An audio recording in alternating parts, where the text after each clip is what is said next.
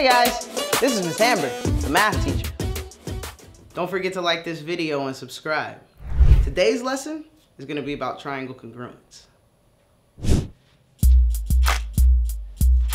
When you want to prove triangles are congruent, match the corresponding parts. 5 rules will help you do it. Let's start with a simple one. S, that's side, side, side. Now let's get to the rest. There's angle, side, angle, or ASA. That means there's a side connecting 2 angles, but wait, don't get that one confused with angle, angle, side, AAS. The side doesn't touch both angles this time. Then there's SAS, side, angle, side. That means there's an angle where 2 sides collide. And last but not least, hypotenuse leg. But HL only works if a right angle is there.